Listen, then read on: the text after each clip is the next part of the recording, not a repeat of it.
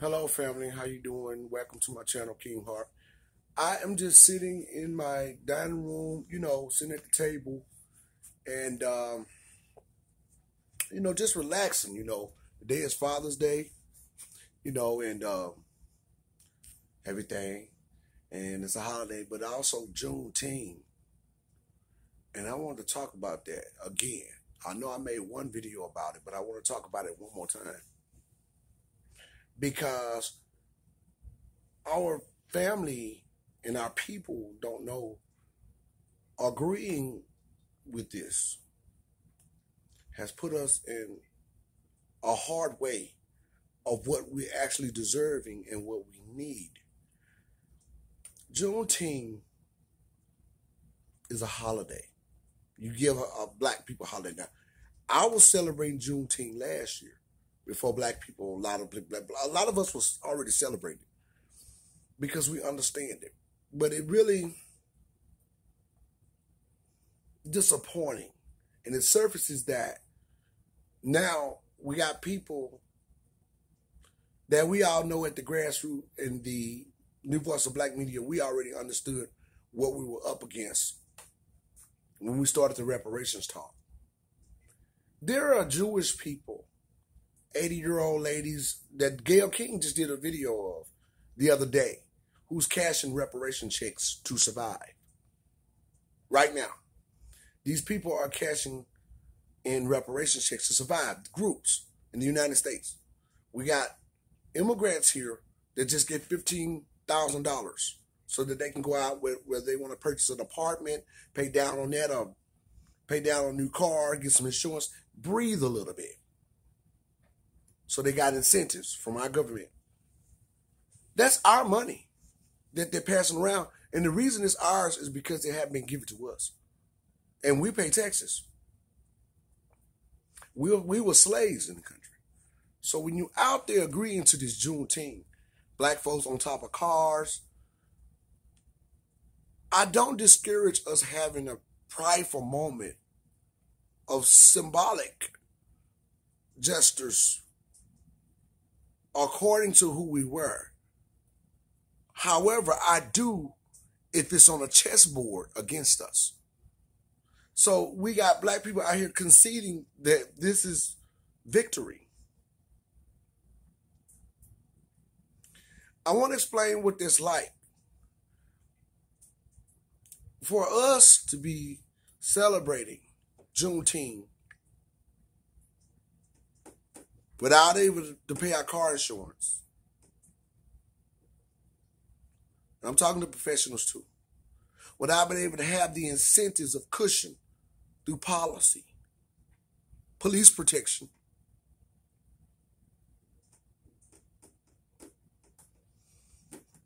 We're conceding.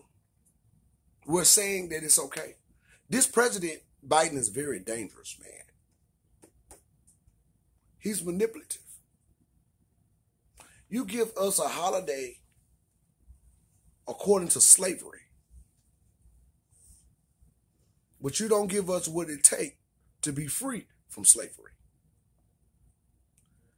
Black people, listen, you are still enslaved. We are enslaved economically and politically. We are still slaves. We haven't been given the things that make people free. Money, checks to live. It makes a difference. I went with an example. I'm kind of pissed, but I'm going to say this. I went with an example last week. The example is, if you see a group of people out fighting, ready to harm each other, and they just going at it, black folks. Nigga, get out my way. No, that's my girlfriend. No, you stole this. I didn't have $100 for my light bill. You just took this. You keep asking for a cigarette. You need to go. Everything. She on drugs anyway. I don't like your mama because she on drugs anyway.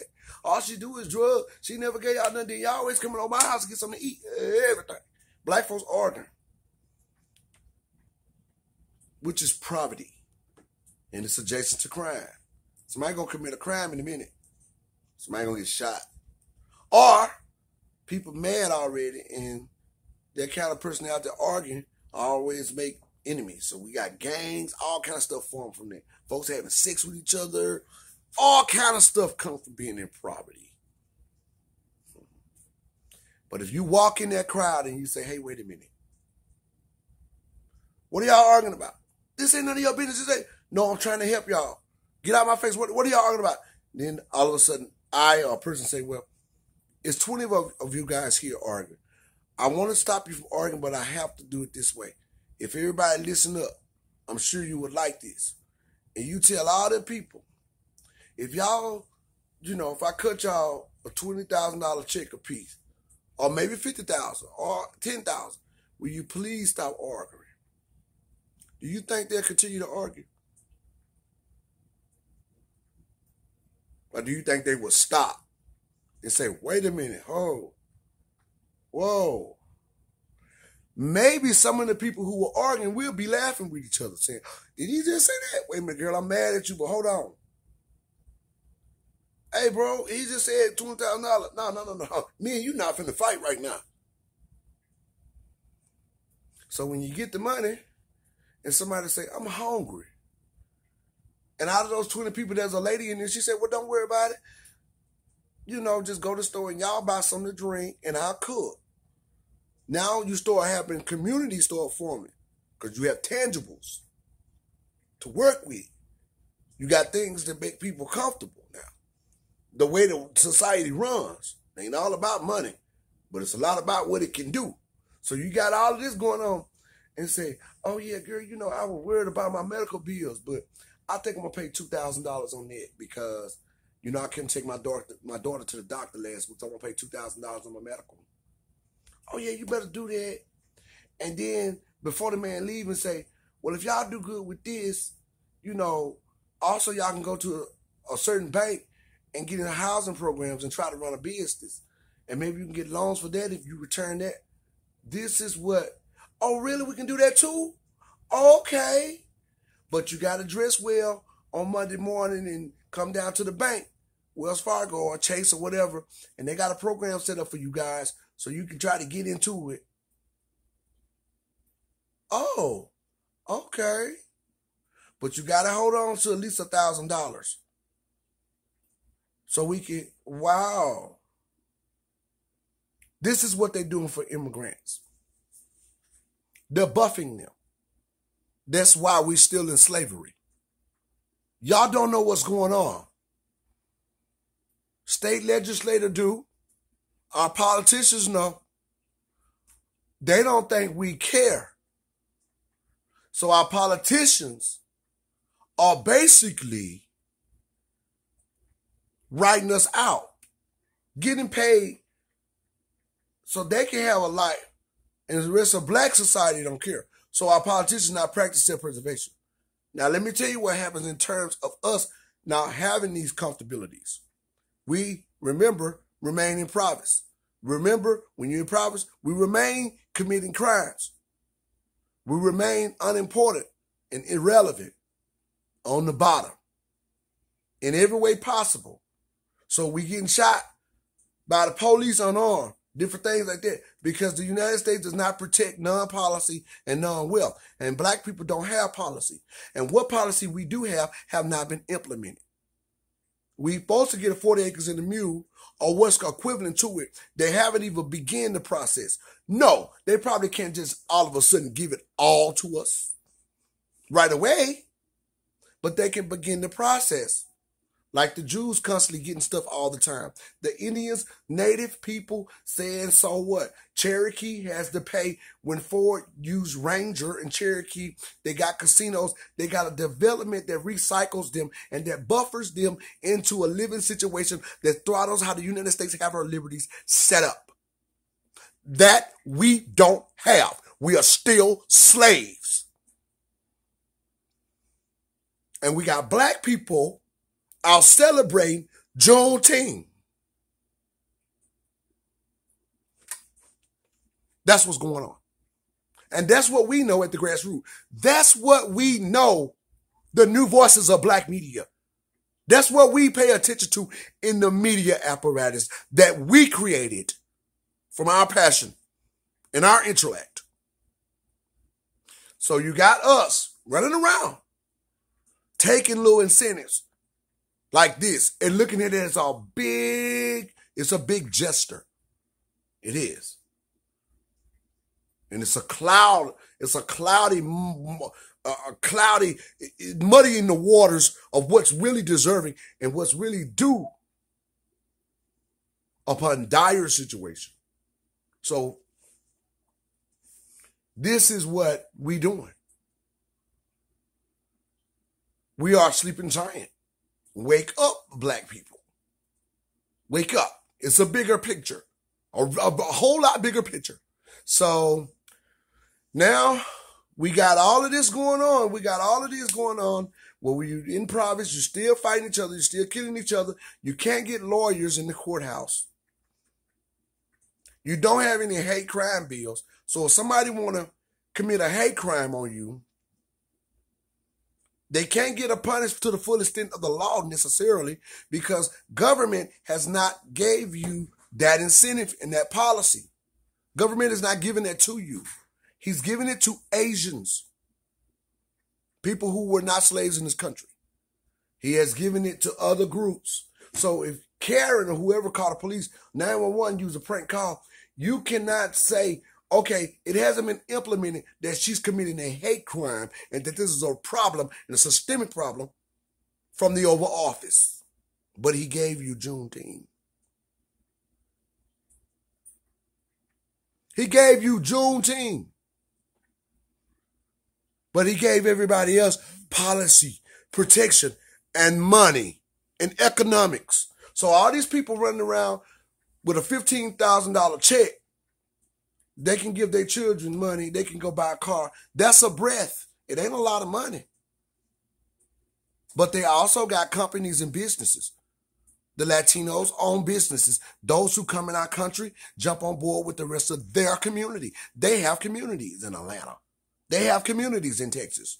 They own businesses.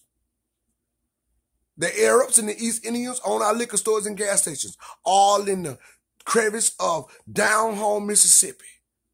It ain't never happened there. It used to be just in places like Detroit, New York, and Chicago. But now it's all over the place. And they have told you that you have been liberated, black people, because you got Juneteenth. But you don't own no businesses. You don't have no bank to partner with you who insured your body as a slave and made money from you, and giving to other people from other countries. We just gave Israel an allowance.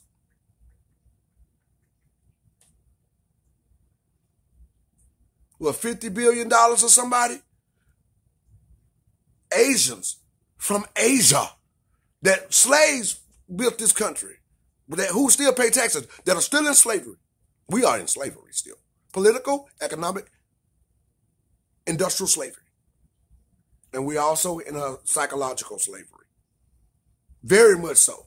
Our social construct is like crabs in a bucket in the masses of us, but not totally all of us, because some of us understand the revolutionary mindset. Some of us understand intellectual education and not necessarily educated by society and what they want us to be, because they do have a system set up for us to, subscribe to. And that's called, that's called institutionalized education. That's where our politicians are. That's why they slaves. They are political slaves. They're slaves with incentives, with homes and houses that are better than the rest. It's like an overseer to tell the rest of the slaves, you go work, you had enough. We are satisfied. But they get paid overskilled salary. But the masses of black people and community is swamped with East Indian and Asian restaurants on their corners, who have been given loans and who are right now have been given buffer in millions of dollar policy while you get a holiday. While you get Juneteenth. You don't understand. This is very real.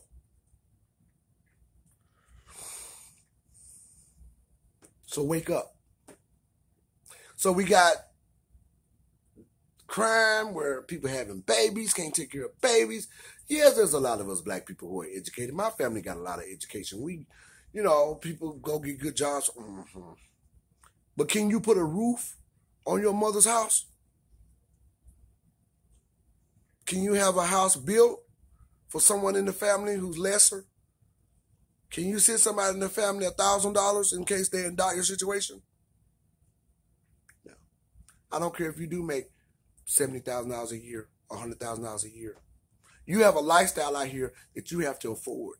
And you cannot pay reparations as a black person to the whole family. We don't share wealth. It's a team sport. And it has been given to every group except for us. We're still in forms of slavery. That's why I came here to do the talk. Thank you for joining me. I'm King Hart. Black people, get out of damn slavery and stand for yourselves. Because at the grassroots and in the new voice of black media, we are standing, we are a sleeping giant, and we're going to wake our community up. Thank you for joining me. King Hart.